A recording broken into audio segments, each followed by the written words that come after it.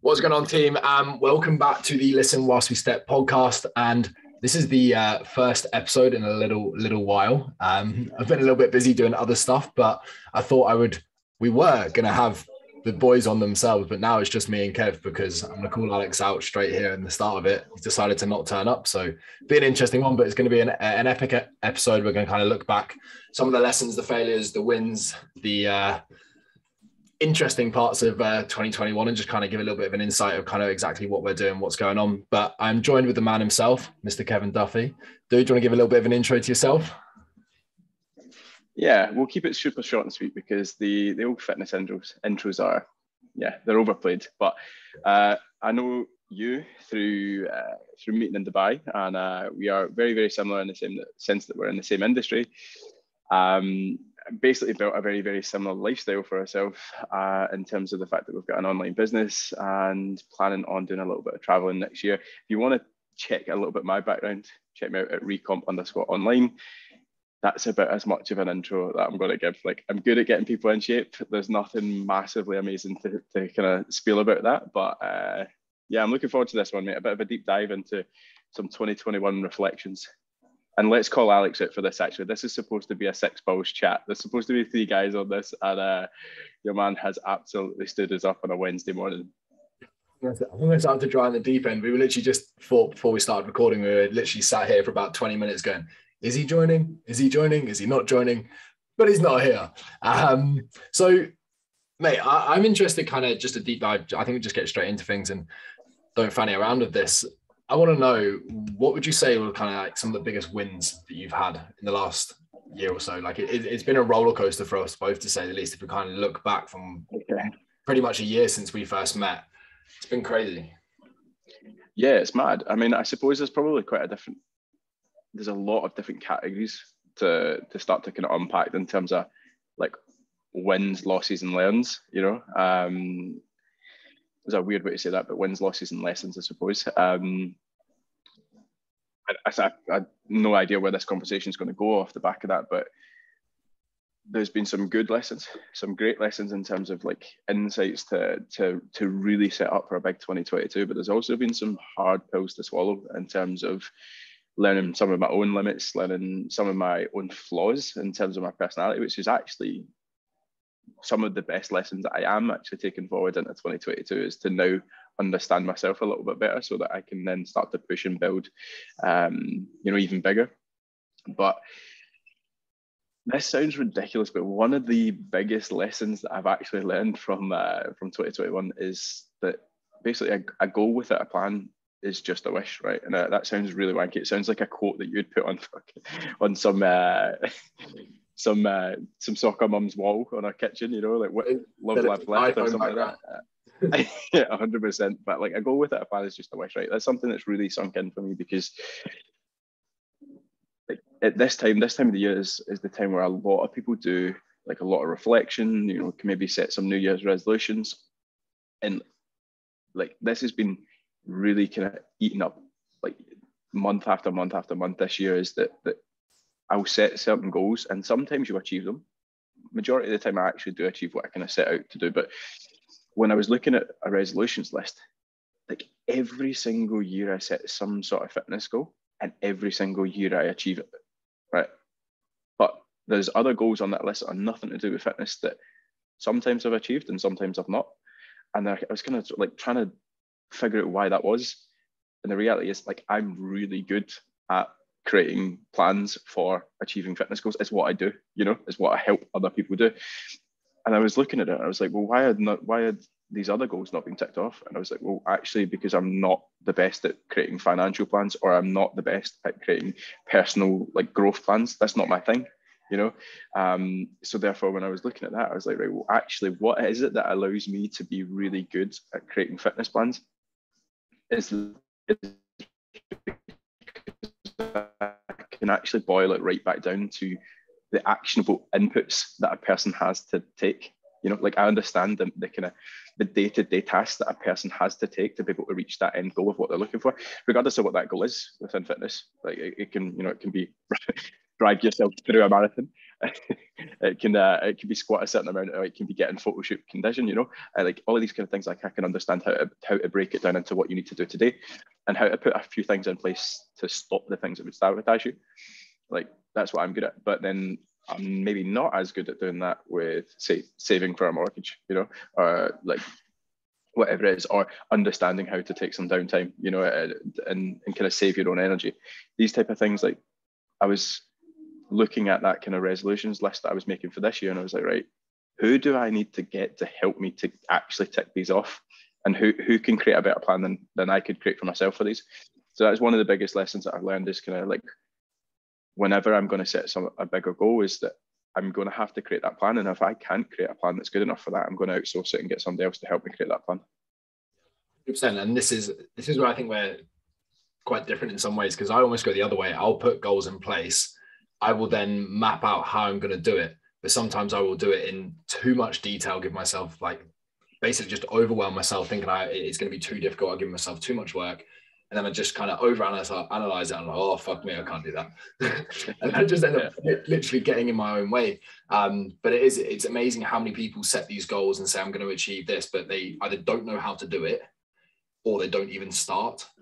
And I think we're almost kind of on the opposite ends of the spectrum there, but it's so nice that we both kind of have the self-awareness to now realize, like, you need to put a bit more of a plan in place and kind of have those people there in other aspects of your life. Use that kind of boardroom that Kieran talks about. Then I know, like, for me, like, one of the biggest things that served me this year is just speed of implementation. Like, I know if I overthink something or I don't literally do it now, I won't do it. Yeah, massive. It's funny, actually, off the back of that, I've learned both sides of that this year. So speed of implementation in terms of, like, take the first step right now. Sometimes that's just calling myself out, a little bit of external accountability. Sometimes to yourself, you know, I'll drop something in the group, be like, this will be done by this time, letting you know. Other times it's actually actioning what you're supposed to be doing. But I've also learned the opposite of that. And it was something that we were kind of chatting about the other day, in terms of one of the upgrades that I'm bringing into Recomp as a business, is that I've actually held off on kind of pushing that message forward, because I'm like, previous Kev would have just jumped in like 2 feet and learned to swim in the deep end. But I'm like, I want it to be as good as what I've got in my head first. So actually, for me to do that, I need to have took the first step to making it come to fruition, but also I need to make sure that by the time it's in the public eye, it's good enough, you know? So I've learned a little bit of patience off the back end of it, which is a lesson, I suppose, probably from like October 2019, October 2020 to maybe March 2021, that I kind of, like, that was the bit where I was like, maybe just juggling too many things that I was trying to upgrade at the time, and not really valuing how long certain things take to actually get right, you know? Take twice as long as you think it would, and it'll cost you twice as 3 or 4 times as much as you think it would. Yeah, fucking, I was going to say, you're probably being a bit generous with twice as much there, mate. Yeah. I think that's huge. I think with that, I think the biggest thing for people is remember that the whole phrase, jack of all trade, master of none. Like, what you focus on grows, or what you focus on gets better. If you focus on squatting, your squat will get better. If you focus on running, if you actually run, Kev, your run gets better. Every second Wednesday, mate. Every second Wednesday. But it's just where you put your time, your energy, your focus, that will progress. And if you do spread that too thin, then exactly like you said, you just won't get the most out of it. But at the same time, if people do have different goals, I think the biggest thing is making sure that, okay, what's the lowest hanging fruit right now? What's my priority right now? And then set a date that you're going to start the next one, or make that initial, like, I've got some stuff that I want to be doing. So what I've done now is I've initiated it now, but I know I'm not going to be implementing it till later, because another thing has got to take my priority right now. Yeah, 100%, mate. And I think that's one of the biggest things that I've learned with that, is like, actually don't try and do your 10 things right now, is get the ball rolling on all 10, or at least some external accountability in terms of you're clear on when it needs to be done, but actually, like, start knocking them off one at a time, you know, or at least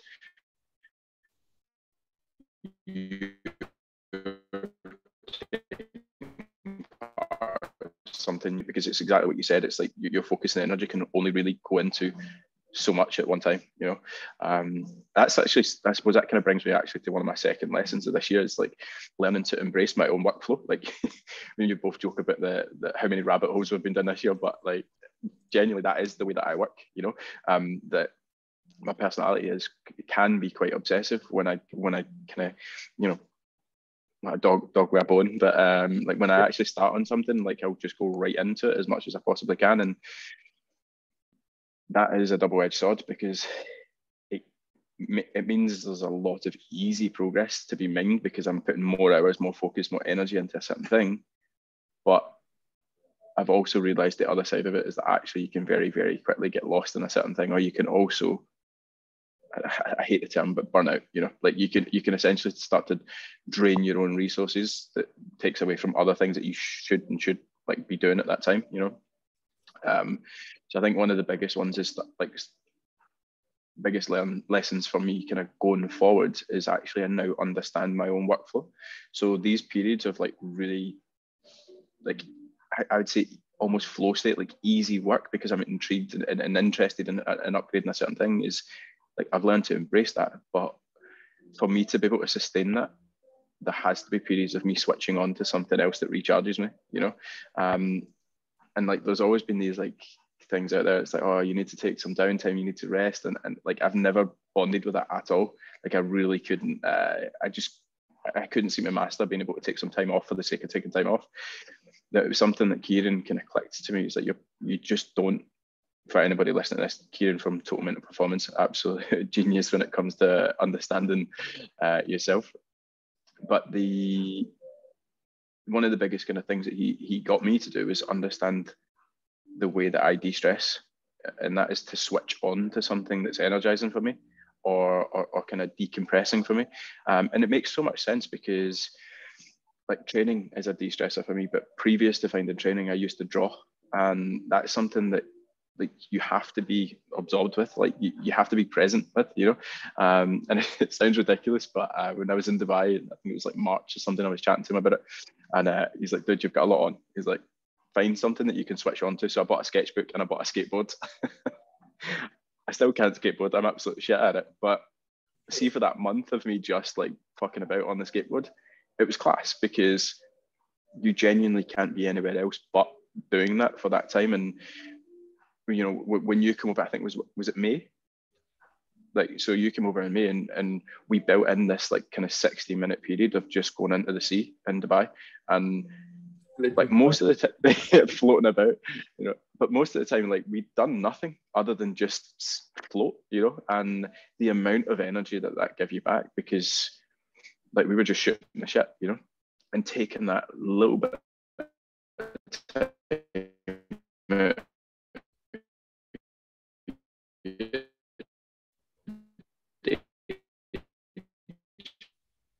just to decompress, like 10 minutes of your day to be able to decompress and re-energize is a massive thing for people that can't switch off.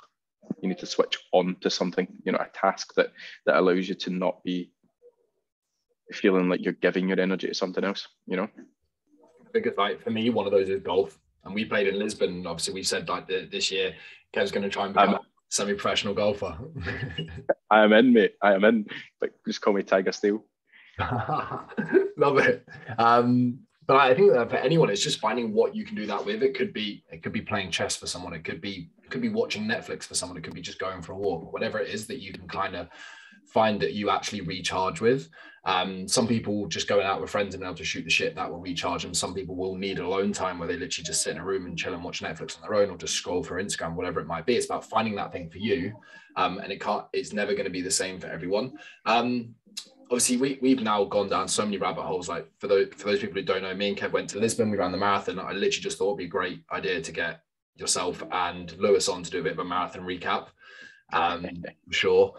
But we booked one lesson is to actually train for it. and actually have accommodations, got a kitchen in the lead up to it. Fuck yeah, that would be ideal. Yeah, mate. Over nearly a 12-week period, I cooked 2 meals. The luxury of this online lifestyle. Yeah. Someone's going to do it. We're going back to it. we've obviously been down so many rabbit holes. When we were in Lisbon, we obviously booked out that boardroom kind of thing. And like for people, we literally did like 16 hours, like all in, just massive whiteboard going absolutely in. And we knew off the back of that, like how fatigued we were going to be. For you, when you know you've maybe gone too far, you're kind of burning the candle each end, because this has been one of my biggest like lessons as well. What are some of your warning signs that kind of go, look, Kev, you need to chill out, you need to go and like take some downtime? Yeah. So number one is actually I start to notice it in terms of like focus. Like I'm nowhere near as productive. That's probably like the first sign. But even when that's happening, I'm not like, I'm definitely a lot better at noticing it now than I used to be. But you know, like I suppose anybody that prides himself on working hard almost wears that as a badge of honor when you're, you know, doing more hours and all these kind of things, but it's not necessarily always the best when it's not productive work. But the first thing that I notice is I just don't get as much done. You know, if I set aside 90 minutes when I'm fresh and fired up, like I will get a lot done. Whereas when I'm at that opposite end, when I'm kind of closer to redlining it, I just, you know, what I get done in 90 minutes, I probably could have got done in 20 when I was fresh, you know. So that's probably the first kind of sign that I noticed with that. And if I'm starting to get that now, and I've got the luxury of it, I will actually take myself away from the work and just be like, right, go for a walk, recharge yourself, and then come back to it a little bit more. You know, you get more done in less time, and kind of save your energy with it. But then the kind of number one thing that I'm like, right, you need to take a break from what you're doing just now is actually just how easy I get up in the morning. Like, and the want to have my mind focused on work, because that naturally happens for me. Like I fucking love what I do. And if that then starts to become something that I'm like, you know, like maybe I'll just sleep in a little extra hour, you know, rather than get up as my standard interview self to get on the laptop and get some work done. I'm like, right, there's an issue here, you know. And then physically as well, like I've been pushing a little bit.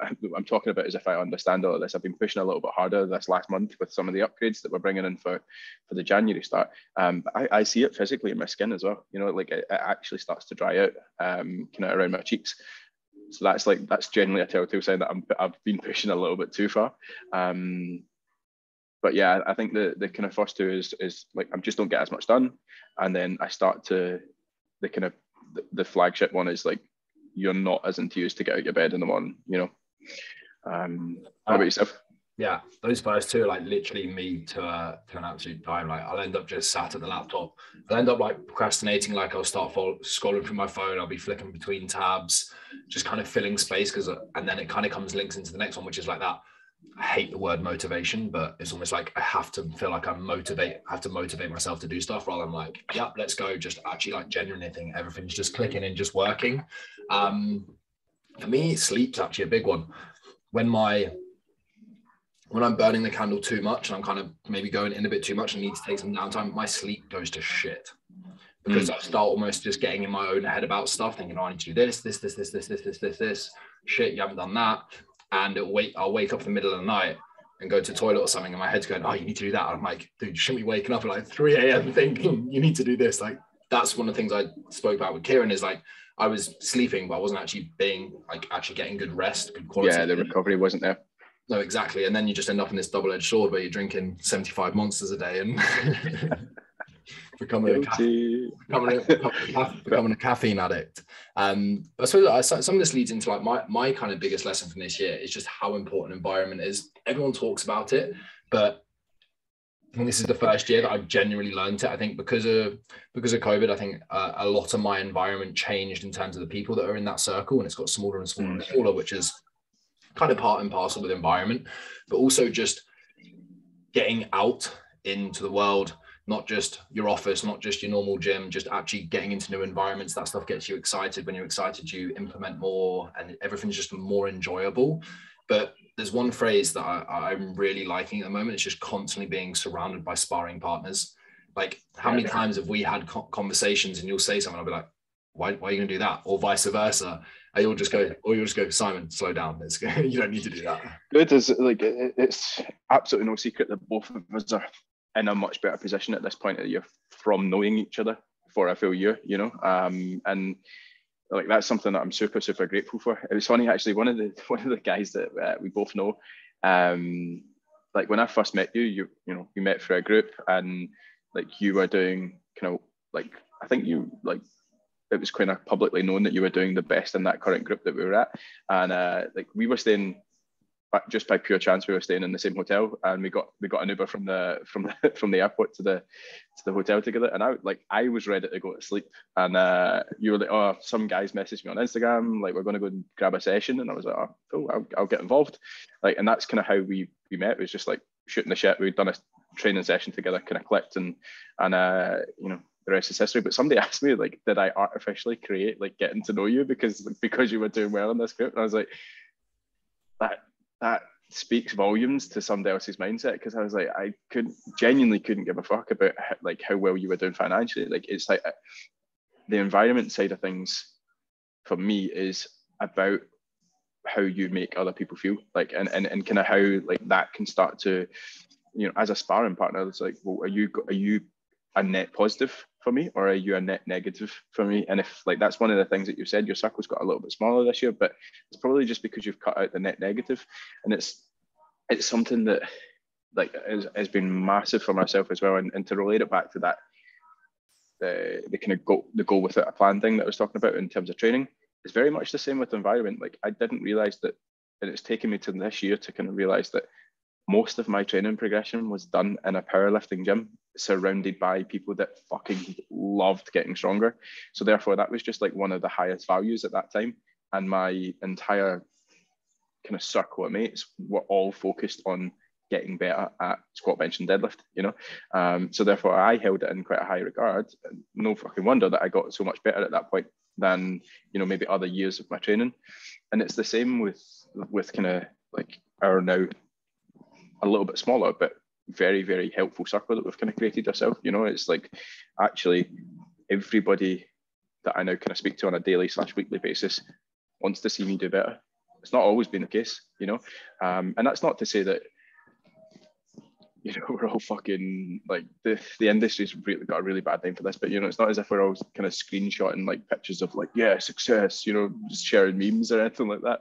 It's just that actually you've got something that's got your back, you know, and actually that works in both ways, because we've both called each other out on stupid shit this year, you know, and also given each other some pretty like good nuggets in terms of being like, you should probably do this, you know. And that's one of the things that's kind of really hit home for environment for me, is just being like having a really good network of people that you can kind of like pull that from. For me, the biggest giveaway if someone is genuinely in your corner is if you share a win with them and they are equally as excited as you are. Yeah, massive. Because how many people, like, you might think, oh, I managed to squat this, managed to deadlift this, oh, I hit X, Y, Z. You just share a win and they're like, yeah, well done. yeah. No, that works for me massively. I think to kind of second that, like, to know if somebody's like really, and, you know, it's not all about what somebody can give you, but, you know, that there's a two-way street with this. But the kind of the biggest one for me is like whether somebody can actually call me on my bullshit as well. Like, so I can get quite excited and get quite carried away with certain things. So sometimes like somebody that will be like, right, as excited for my wins, but also there to go like, dude, just going to piss on your parade a little bit.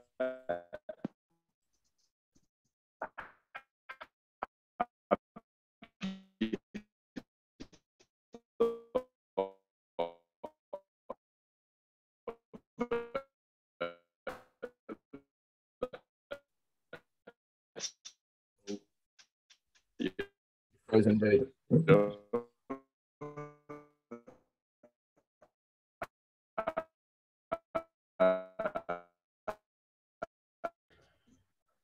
There we go. We're back. The two together.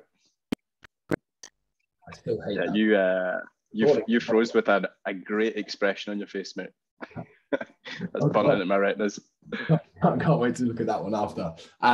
You said when someone's not, the last words I got was pee on my party or something like that. Yeah, so basically, like when somebody's like willing to be able to piss on your parade, like in a good light, you know, it's like one of those ones where they're willing to get behind your wins, like authentically enthused by you doing well, but they're also willing to call you on it and say like, I don't know if this is good for you, mate, or I don't know if this is the right move, even when you're excited about something. And having somebody that's actually willing to do both shows me that they're not just a hype man. You know, they're not just like, yeah, you're doing well, you're doing well, you're doing well. You know, it's like, actually, do you know what? Maybe you should take a step back and look at it from this angle, because, and that's something I've always kind of valued. Like one of my best mates, James, is that he's willing to call me on my own shit, and it's like that is something that keeps you grounded in a good way, but not you know, not held back. You know, it's more just like, actually, dude, have a look at it from this way, you know. I think if it's just not be surrounded by the yes man or anything like that, but actually just having someone who just reflects and go, what do you mean by that? Or just explain to me, like, it sounds amazing, but why do you want to do it? Yeah, 100%. No one in that corner who's like that for you would ever completely shut you down unless they generally think it's a terrible idea. But they'll just challenge you and just try and they want the best for you. I think that's the biggest thing. They want to see you win. They want to see you succeed as much as they want themselves to succeed. And massively, if that means asking some hard questions, they're not afraid to do that at all. So this kind of leads a little bit onto kind of one thing that is one of my next biggest lessons. And actually we spoke about it in Lisbon. It's just I suppose it links into the planning as well. It's just how the journey and the process is so much more rewarding, fulfilling, and more important than the outcome. Like I remember crossing, just to give like a bit of context for the marathon, I remember crossing that finish line and not really feeling any different from what I did if I'd run around the back lanes here in Jersey and I just hit a PB run. It literally felt no different. In fact, it was a bit of an anticlimax, if I'm honest. But it just goes to show that if you can find the enjoyment in the process and you can do all of that, like what you can achieve on the long end it's literally limitless, because it's the process of learning to be consistently good rather than occasionally great, which is going to serve you in the long run. And I suppose it links into the planning and making sure that you have a plan to be able to follow, because if you're not following a plan, then you can't follow that process and you won't see the little micro wins that do eventually compound to that kind of bigger win. But then you have to understand and learn what's got you there. It's taking those daily non-negotiables, it's having those hard conversations, it's going to bed when you need to, it's hitting your calories, it's just doing the little monotonous, the boring work that actually compounds that bigger end goal. It's funny you say that, actually, because if we use the marathon as an example, like I got the exact opposite of that, but I'm aware of why that was, is because probably my most productive run of training was when we got to Lisbon, because I was training with you. You know, you're currently tapering, reducing your fatigue.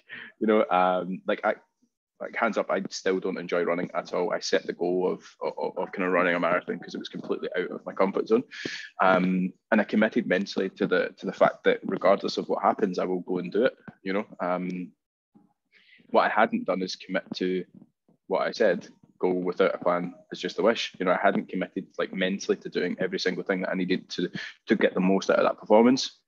So therefore, that was reflected in terms of the fact that like I dragged myself over that finish line. To be fair, I still looked good when I done it. You know, I was impressed. Bearing in mind the longest run you've done was what, 20? half marathon, yeah. Half marathon. So, literally, it was a double length PB.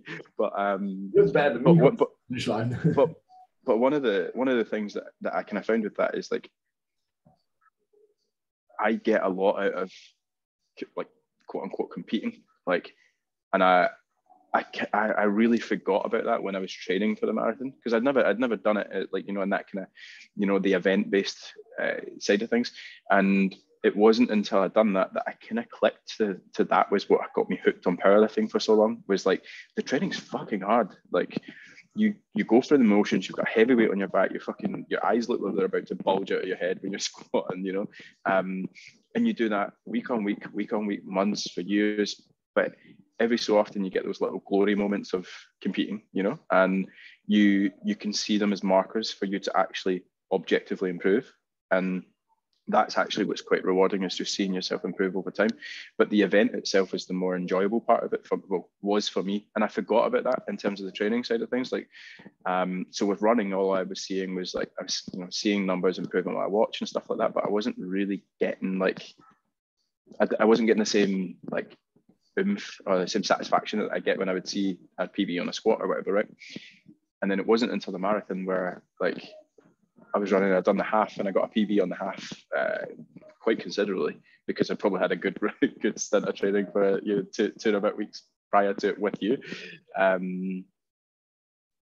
But it was at that point where I was like, fuck, this is actually really enjoyable. This whole event is enjoyable, and that's kind of made me realize, was like, actually, if you're going to set some goals for next year, that even if they're fitness related, have some celebration points built into them, and it's something that we do with our clients. Like whenever they're finishing a fat loss journey, like a lot of our clients do photo shoots, and the goal wasn't to do the photo shoot.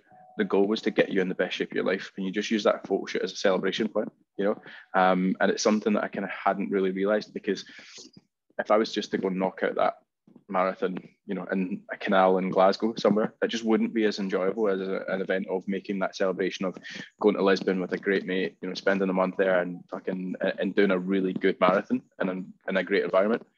Not that everybody needs to do that just to do a fitness goal, but it made me realize that if I can kind of create almost a celebration point for achieving that goal, then it's going to be a much more enjoyable process of doing the work as well, That links incredibly well into like one of my biggest lessons, and I think we've spoken about this, and it's just how, just to step back a sec, I think setting time-bound goals with events and things like that, it gives you a serious level of accountability. Like accountability is you could have the most perfect plan, goal, whatever it might be. If you don't have some form of accountability and you don't follow through on the process and the plan, you will never achieve that goal. Yeah. No, that's why photo shoots are so powerful. Events such as marathons, Ironmans, triathlons, whatever it might be, that's why they are so powerful. Even a holiday for some people and things like that.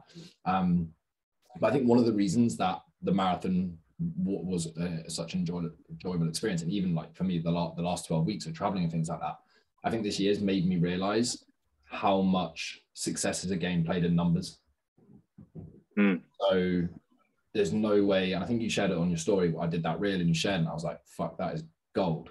And if we'd just gone and run that marathon on our own, it would have been nowhere near as much. But being able to celebrate the wins and seeing yourself and Lewis cross the finish line, and seeing Lewis having a bit of a moment after and things like that, and then sitting down and having a beer afterwards and things like that, like that, I think that is the biggest thing that does make it incredible, is actually being able to celebrate those wins with people.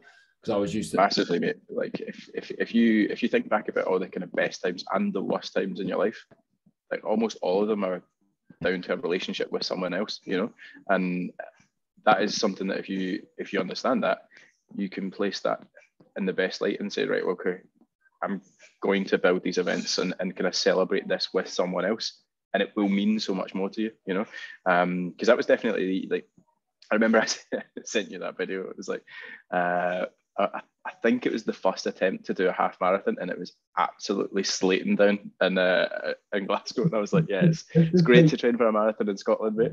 I'll paint a picture for everybody here. Kev sends me this video on Instagram. And this big Scottish dude with this beard, and he literally looked like a drowned rat. Like you could hardly see him. It was raining that heavy. All I could hear was just wet squelch as he's running. Oh my god, it was. Dude, I was doing fucking hurdles. Like I was jumping over puddles. You know what I mean? Like it's like a half marathon hurdle race. I was like, oh, this is fun. But yeah, I've absolutely no idea where I was going with that point. But the kind of the point is, go back to it, was that like that was, as I was doing that, I was kind of laughing to myself about knowing that I was going to be sending you this video of me running in this fucking horizontal rain, knowing full well that you are going to probably have blue skies while you're training, nice scenic coast, and that made it easier because I had someone to kind of laugh about the good moments, but also laugh about the tough parts, and that made a massive difference to, I'm joking about not doing the training for it, but like, I still did. I didn't tick every single box that I would if it like I'd been actually enthused to achieve the goal. It was more just something to keep me ticking over. But like having that community, and even it kind of doubled up when Lewis got involved as well, you know, is like actually having somebody to kind of be able to bounce the good and the bad off. It can help pull you out of any low moments that you might be having with anything, because no goal, no journey is going to be, it's like that whole thing. Everyone says you can get A to B in a straight line. You don't realize you have to do 75 backflips and go around 3 roundabouts at the same time on your head doing handstand walks. Like that is how you get to a goal. And just having people, to those sparring partners, to sometimes they might have to put an arm around you, sometimes they might have to give you a fist bump, sometimes they might have to call you out and give you a kick up the arse. But having that around you, it just makes it so much more fulfilling, it makes it so much more enjoyable, and it actually gives you a bit of a bigger purpose as well. Because hey, if you'd gone to Lisbon and not run that marathon, I wouldn't have let you not run that marathon, for one. But like, it gives you so many different forms of accountability. It's just genuinely priceless. Well, this is what we said after it. Like again, I suppose doing these kind of things is, and we kind of touched on like the training being that catalyst for self-improvement and kind of self-understanding, is that when it came to actual race day, I had absolutely zero doubt that I was going to finish it, because like that old feeling of this is the event, this is like competing, like I'm going to give everything that I've got here, that came back straight away. And it was almost that reminder of like, you almost forgot how fucking stubborn you are. Like, and that's what we said at the end, like regardless of whether like it was going to be a good performance, or if I was, you know, that guy that we seen that was basically wrapped in a tinfoil blanket looking like a little burrito. I was like, whether I'm going to end up in that state or whether I'm going to cross the line, you know, chest high, it doesn't matter. The point is that I'm going to give absolutely everything. And it was only through that event that I remembered that actually that's kind of the way that I am with most things, you know, because you don't challenge yourself that much every single day, you know, like we get small challenges, but it's only when you really push to these kind of bigger events that you actually start to find these corners of yourself that you're like, like, okay, it's been a while since I've seen this, you know. Hello, my old friend. Yeah, and that's the thing. It's like that's why I think both of us have already kind of set up milestones for every single quarter of next year, and in terms of fitness goals, in terms of personal goals, in terms of business goals, because it's like these things remind you of the aspects that you kind of need to work on, you know, and they force growth and much more than what the objective goal actually builds or surface level looks like, you know. I think that almost forced evolution is such an incredible phrase, because so many people have ideas and things, set a goal and get it done. Like we set the marathon, by no means were we anywhere near ready or even in like the state to run a marathon when we signed up. But dude, the conversation of that marathon came off the back of you pacing me for I think it was a 1K run. You paced me for a 1K run, and I looked like I had a severe case of hay fever for the rest of the day. I was fucked. To put this into perspective, like you had been training, you'd been running quite a lot, and I was like, right, Simon, pace me for a run, and you paced me to them much quicker than I'd ever ran before. Hit some sort of PB on just out of sheer competitiveness, and then it was like, yeah, we should probably do a marathon. Like, let's just take that goal that you've just done there and times it by 40 something, you know. But the thing is, though, it made us have something to focus on and kind of and move towards and created growth, you know. Yeah, this is true. For example, yesterday I hit my squat, and you responded to my story. I was like, yeah, there's something big coming this year, and in my head I've got like 235. What did Kev say? Kev went 250. Oh, stretch goal 260. I was like, motherfucker, now I'm gonna have to do it. Yeah, 100%. No, this squat's 235. Like that's not an interesting number, you know. 230 minimum, and then 260 because it looks beautiful on a bar. Big play. There it is. But I think, like, I suppose to kind of take it off the back of that and to double down on the environment side of things, like I've had a good think about that, because obviously we're planning on kicking off traveling together in January, and the environment itself is going to change so much, like month on month, quarter on quarter next year, because we're moving to different locations. But the two things that I've kind of realized is what I actually need from my environment is access to small things in every single day that allow me to feel good, and the people around me as well. And so it doesn't need to be, fucking a beachfront in Dubai. It doesn't need to be, some swanky hotel that we're staying in, or, surrounded by people in a mastermind or anything. I don't need that. But what I do need is one or two sparring partners in terms of sharpening the sword. From a business point of view, that doesn't need to be, it's much better. And we've realized this, it's much better when they're in person, because like the amount of work that we got done and the amount of progress that we both made in Lisbon was unreal, because we were just consistently beside each other. But the kind of small things within your daily routine make just as much of a difference to me. Like, being able to go for a walk in the morning, clear my head in a decent spot, grab one of these, or even just go to a nice coffee shop. That means a lot to me. To be able to train in quite a nice gym, I've realized again makes a massive difference to both my enjoyment of training, but also my headspace. And that was like both of us had a bit of a hard on for that gym in Lisbon. And after training in small hotel gyms and like kind of pure gyms and stuff like that, it reminded me of like actually when I made my best progress, it was in that environment. So it's just like small things every single day is like learning what allows me to enjoy most of the day. And it is small things: training in a good gym, grabbing a good coffee, having a good chin wag with somebody that I like. That ticks the boxes for me. Simple man, but I'm exactly the same. There's another one which we spoke about, which is actually an interesting one. I think might be interesting for people to hear, because when we were staying in Lisbon, we ended up staying in the hostel, which had rooms and things like that. So we didn't have a lounge or a kitchen or anything like that. And we both said that we kind of felt like we just hadn't stopped, because quite often we sit on the sofa, mong out, watch TV or something like that. And although we went down to beachfront, sat and watched the sunset, whatever, it wasn't just like, it's sort of a bit weird. Like you couldn't just be a slob kind of vibe.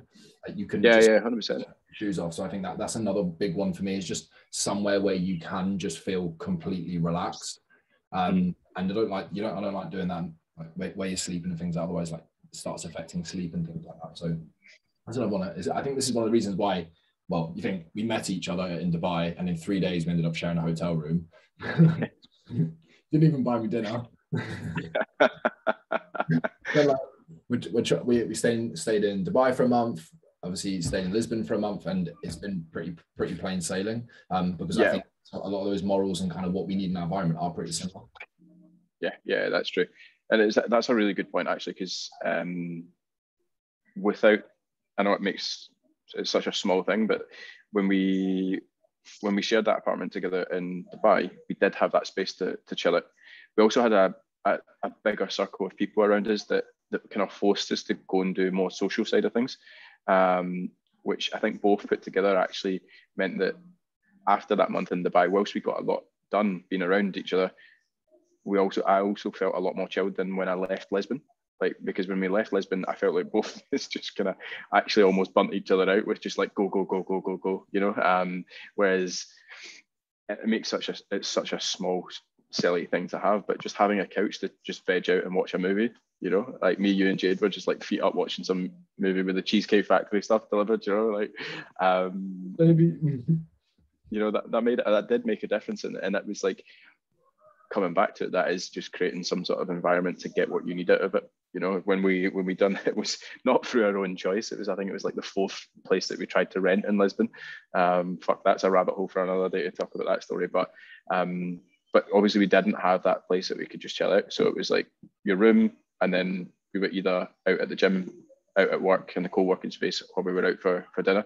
So like those conversations that you're having in those kind of environments just weren't as chilled. So it just kind of felt like, go, brains always on. One thing we need to be careful of in January, because we did it in Dubai. We literally 2 weeks, we went absolute ham, got so much done. And then we were both like, why do I feel so fucked? Like, I've come in and Kev's lying on the sofa with a dairy milk lying on the sofa next to me. I've gone out at 10 o'clock and I've just got a message, you're getting slutty. I'm like, yeah, I'm getting ice cream.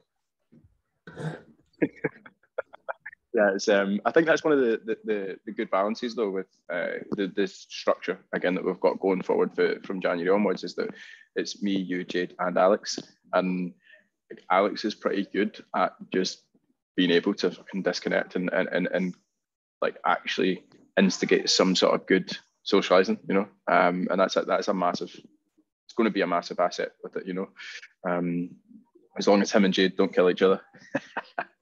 You're never going to fall out. I think I'm going to fall out with Marco. I still can't believe he hasn't turned up. Motherfucker. But yeah, I suppose, is there any other kind of like final kind of wrapping up lessons that you've got for the year?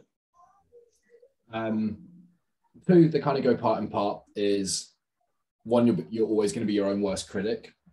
And then also you can't keep everybody happy. Yeah, that's a big one, actually. That's a big one. It's funny, actually, because like as a team, we've got some younger coaches, and like not younger, just and younger in terms of experience with coaching. And it's I don't know if the word's fun, but it's definitely interesting to see them go through what I remember at the time was like when you're pouring your heart and soul into trying to help somebody change, and they're maybe just not ready for it at that time. And it, you know, that friction creates just like it's a very tough place to be as a coach, you know, and that's, I think it's a very, very good thing to see some of my team take it so personally, because I'm like, that is that aspect that really makes you give everything of yourself to your coaching. But as you become a more experienced coach, you can spot these signs for when you need to double down on somebody because they're actually just going through a tough time, or when actually they're just not in the position of their in the life at that moment to be able to actually pursue what they're doing or what they're telling you they want, you know. And that is a big thing. It's like it's kind of learning that you can't please or help everybody. I think it goes for personal life and talking about that environment as well. Is you don't no one should bend over backwards to try and keep someone happy. And if you do, then there may be potentially someone who you need to think, should this person be in my circle? Because otherwise you just end up eating so much of your energy, your bandwidth, and it's just good for no one because it's just a complete waste. And then the whole, kind of being your own worst critic was a big one for me because I always put so much pressure on myself, so much pressure. I used to think that I had to achieve goals that I had goals for when I was 30 and I was like, no, you need to do next year. But that it is, I suppose another lesson is that can serve you in some ways incredibly well, but it can also massively hold you back and can just set you up to not necessarily be in the best place mentally because if you don't achieve it, it's either if you do, it's amazing. If you don't, it's like the world's fucking ended because you're putting so much pressure for this one goal, whatever it might be, physique, performance, personal, professional. Just remember, you will be your own worst critic. And if you bounce goals off people will tell you if it's realistic or not as well. That's another thing for environment. Yeah, 100%. I suppose that's something that I kind of like took this year is understanding my own internal drive as well. Because like you said, like you can be your own worst critic and you're like, you need to, what's this? I had this one down as a question for you. Yeah, well, that's good minds, man. Good minds. But it's like understanding your own internal drive because like that pressure that you're putting on yourself, that comes from somewhere, you know. And I quickly noticed that there was almost this kind of light switch with me. Like I've kind of built up a personal training business multiple times in different cities. So, you know, like came back from uni, moved from Edinburgh to Glasgow, built up my first like on the gym floor PT business. Like just obsessed with it, loved it, like young, early 20s, like just keen to get involved. I found my limits with that, burnt out a little bit, and I kind of realized that you probably shouldn't be doing like 14 to 16 sessions a day. It's not enjoyable. But then kind of moved to London, done well there, moved back, rebuilt in Glasgow, moved to another gym in Glasgow because it was a better place that opened up. So I've built multiple different things and then done it online. But every single time there's been this element of like a switch, and I can feel the difference in terms of that drive. And it's taken me to this year to really question what that was, because I think again it's probably conversations with Kieran, like you just ask you questions that you've like never really confronted with yourself before, and kind of puts it in a conversation that makes it easy for you to come to the understanding yourself. And one of the things that I kind of found was that whenever I was starting something, there was that hustle, there was that almost enjoyment element of like, I'm starting something new. There's like, let's grind, like insert any fucking BS, like quote you want to do. But it was like, I was naturally more hungry for it. And then I got to a certain level of success with it. And then that natural hunger wasn't there anymore. And it's taken me to this year to kind of realize that actually the reason for that is potentially my upbringing, in the terms of like that natural hunger comes through a scarcity mindset of like, if I don't do this work right now, I potentially might not be eating, or I might not be able to pay my rent, or whatever, like that natural mindset. But then whenever I got to a point, and it's like, I'm not massively materialistically driven or anything like that. There's certain things that I like, but for me, it was like, can I take my partner out for a nice meal and not sweat the bill? Can I go out with mates and get a taxi up the road without looking at the meter? Like small things, like not stressing certain like financial things. But then when I got to this point, I was like, well, where's the next step? Like, I've never really had any incentive to get beyond that because I've not needed it. I'm almost not had to think about it, and it wasn't until this year where we kind of got to that point when I was realizing that actually I love that feeling of that natural hunger of like let's hustle, let's get some work. But the internal incentive there wasn't there. So therefore I was like, this feels different, and I need to understand how to bring that back to some element. And for me, it's just actually connecting it to something that's bigger than myself, and like, it might be awesome that I can go and eat at some restaurant, but there's bigger elements to the work that if I grow Recomp bigger than what it is just now, that actually I can start to impact a lot more lives in a much more positive way. And that doing that work to make that more significant connection to outside of just me has been fucking game changing for me. I hit that exact point in May. It's where you're uncomfortably comfortable. It's where you're like, hey, life's pretty good. I can kind of do what I want, when I want, with who I want. And maybe you're traveling, you've got a nice house, whatever it might be, but you're like, I want more. You're like, I'm not what I want to be. I know I've got more to give. But if you try and force that and you keep operating out of that kind of scarcity place you're talking about, kind of running away from pain. So for mine was all, I didn't feel like I ever fitted in as a kid. So my way of doing that was just becoming the best. I became the best, became the best rugby player, became the best whatever it was, because everyone likes one person who's the best. Yeah, you always get picked first, don't you? Always get picked first. So that was my way of doing it. But when you get to the place where you're doing pretty well, that doesn't serve you anymore. And then when you have to force it, you can't force yourself to that next level. You have to be operating out a place of like interest, curiosity, what's next, rather than fuck you, fuck you, fuck you, fuck you almost. Because that's basically what you are operating out of. And it is that hustle, but that will only ever serve you so far. And that flipping that switch, like for me, it was being able to genuinely help and inspire any kids who might have felt like I felt when I was younger, to say, you don't have to feel like that. Like, it's okay to be slightly different. It might be okay to be weird. You don't have to take a traditional route through education, whatever it might be, because if you put your mind to it, you surround yourself with the right people and you're willing to do the work, what you could achieve will generally blow your mind. Because we've both spoken about this. If people had turned around and said to us a year ago, 2 years ago, we'd be doing what we're doing now, literally laughing in your face and going, nice one. Like, it's so true. It's so true. But yeah, I think that's, I think we had this conversation in Lisbon in the terms that this progress that you make through your training, whether it be your physique, whether it be your strength, it does become the catalyst for progress in every aspect of your life, because you understand that setting goals and doing the work to be able to tick them off, it looks different in application, but it's very, very applicable to every aspect of your life. And it's that teaches you delayed gratification, which I think these days is, I mean, it teaches you so much more as well, doesn't it? But it's like, it's one of those ones that me understanding that, and that's essentially what I'm passing on for people, is massive. And there's a load of other different connections that I've made as well. Like I've now been able to give my partner a completely new career that she's much more satisfied in. One of my coaches is got his first house and his first kid, who is an absolute sweetheart. And like, you know, seeing these and seeing like their success is actually going to be like impacted by my success as well. It's just giving me so many more connections to go, right, well, beyond that scarcity side of things, things are uncomfortably comfortable, but now you've got a reason to start to push that. You know, you can show, if Recruit grows a lot bigger, you can show so many more people the power of like progress in this format and how it will start to impact other aspects of your life.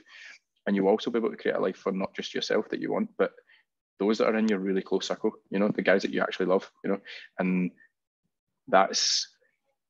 it feels different. It doesn't feel like that same like get up, hustle, like, you know, like bills will need to be paid, but it feels more powerful, you know. And it's taken me to, you know, it almost sounds selfish to say that, but it's taken me to this time to actually really understand that that's much more powerful for a driver to be doing things for other people in that aspect, you know.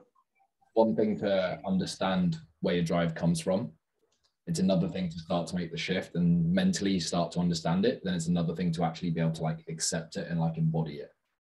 Yeah. Because I think we're probably both at that similar place where we started to understand where that drive was from and where we needed to go, but to actually embody it and start operating and acting out of that place of like, this is where we're going and this is why we're doing this, and actually kind of get rid of that scarcity side of things. I think it does take time, and that's what makes me excited. It's obviously I'm similar. Like my sister now works for me, my boyfriend works for me, one of my best mates. It's incredible. Do you feel pressure now having your partner and things like that? Massive amount. It's funny actually. Like you weren't here yet, but we were staying at that. In fact, actually, you might have been. I'm not too sure. We stayed in that same apartment like twice in Dubai. So, or that same building. Sorry. But one of the times when I was staying there, one of our coaches, James, messaged me, and he was like, we'd had a massive influx of clients going through the door. Things were going really, really well, and he messaged me like, really short message, was like, Kev, I know we've got a lot of people coming through the door just now, but can you not send any clients my way? I need a couple of days, and it's not like him at all. So I was like, right, fuck, what's going on? And so I was really nervous. I was like, hey dude, obviously not as like the boss, but let me know if there's anything else, you know, like as your mate, if there's anything else that's going on, like can I help you with anything? And he's like, yeah, I just need a couple of days to get my head straight, mate. And I was like, right, okay, what's going on? and it was literally like 2 days later, he's like, are you free for a call? So I'm thinking, right, oh man, something's happened here, like something really bad. And so I grabs a FaceTime with him, and he's like, where's Jade? I was like, okay, that's a bit of an odd question, but I'm pretty sure she's like just coming down, like downstairs. We're just going for a walk. And so I grabs a seat, and I was like, what's up? And he's like, how do you feel about being an uncle? And he's like, I was like, you motherfucker, the last two days, like I've been sitting here thinking that, you know, something really bad's happened, and it turns out he just got the news. Like it was a surprise to both of them that, you know, that they're about to have a kid. And outside of all that being absolutely fantastic, like restrictions were still in place, you know, like working on the gym floor wasn't at its full capacity. And so his main source of income was like working with Recop. And I was like, right, shit, I've now got a kid on the way. I was like, that's actually like, we can't fuck about now. Like this has to be, you know, it's not just my mouth that I'm feeding now, you know. So I was like, right, we need to get to work. And it's I spoke to Kieran about this, but it was something that like I was putting almost unnecessary pressure based on like scenarios that I was creating in my head. You know, like if every client we've ever worked with just decided to leave in one day, you know, which is never going to happen. You know, we're providing a great service, and things are only moving in the right direction, and everything that we've ever done is showing that things are going to continue to move in the right direction. So it's like, why are you thinking like that? But you do put that pressure on yourself, don't you? And it was the same when I asked Jade to come on board. She was leaving a very secure job in the NHS, you know, as a biomedical scientist, a very respected career. And I'm just like this dude who's, you know, seen a bit of success with his own business. Yeah, we're sat in coffee shops. I'm still operating this business at my parents' house. Yeah, you know what I mean? Like, so. Yeah, it's Yeah, it's a strange pressure. But again, like you being your own worst critic, like the scenario is always so much worse in your head. When you get it out your head and you speak to someone about it, speak to Kieran, whoever it might be, we've all got people who you can speak to about with this stuff. Just get it out your head, because you will make the worst scenario situation that you possibly can in there.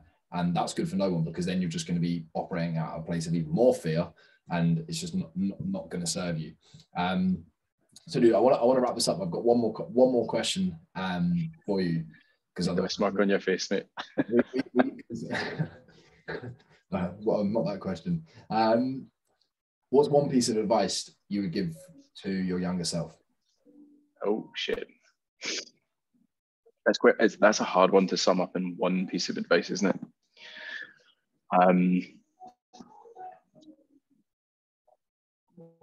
Oh fuck. I'll probably come back to you with this off the podcast in terms of like in a week's time when some real penny of wisdom's dropped to me. You know what I'm like? I take a long time to actually think things through. But honestly, I'd probably say like the way I'm feeling right now in comparison to Kev at 19, it fucking works out. Like genuinely it works out. And as long as you're willing to embrace putting the work in and enjoying both the highs and lows of that, the journey is going to be very, very fruitful. And I'm not meaning that in a financial way or anything like that. It's more just the fact that like personal development is just like these last 10 years have been a fucking fun ride, and almost everything that I've set my mind to has never worked out the way that I thought it was, but it has worked out anyway. It's very, very, very similar to mine. My biggest thing is just chill out, dude. It's all going to be okay. 100%. Stop putting so much pressure on yourself. Stop thinking everything have to happen tomorrow. Just keep ticking your boxes, enjoy the ride, because I think so many people could fall into the trap of saying, I'll be happy when, I'll do this when, rather than just actually living. Like this year is generally probably one of the first times like I've generally felt like I've been the happiest person I've ever been. I've been the most enjoyable that year that I've ever had. I don't mean this to be like a poop one, because I know COVID and the whole last year has been horrendous for a lot of people, but I've been in a very lucky situation. It's just generally been the best year of my life. And that's because I haven't put so much pressure on myself. I've generally been like, it's all going to happen, but I'm going to make sure I enjoy it when I do it. I'm going to enjoy it now rather than later down. It's funny, man. It's like both you and Alex sent me these reels, or like tagged me in these reels of like your kind of highlights of 2021. And it was like, when I look back on it, so many of the ones that got me in right in the feels was just stupid moments, man. Like I was doing one the other day, and it was like me and Alex were on like some obstacle course on the JBR, that inflatable obstacle course. It's just it's like this clip of me trying to do it, and obviously Alex being an ex-gymnast is like yeah, as athletic as they come. And life note, don't do an obstacle course with an ex-gymnast.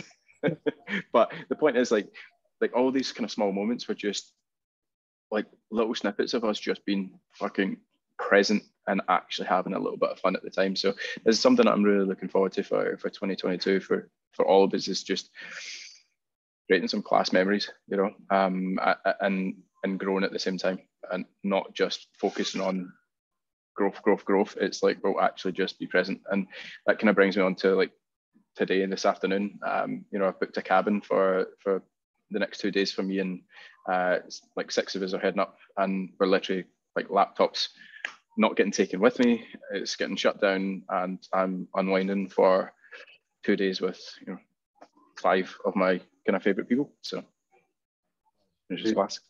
It's been an absolute pleasure, and I hope you have an incredible time at the cabin. I will probably see and hear from you in a couple of days in 2022. Just want to remind everyone where they can find you. Obviously, I'll leave the tags in the show notes and anything like that. But... Yeah, 100%. Best place to find me on Instagram. That's where I'm most present. So recomp_online. Super simple. Easy as that. Cheers, mate, and have a good one. Okay. Bye-bye. Have a better.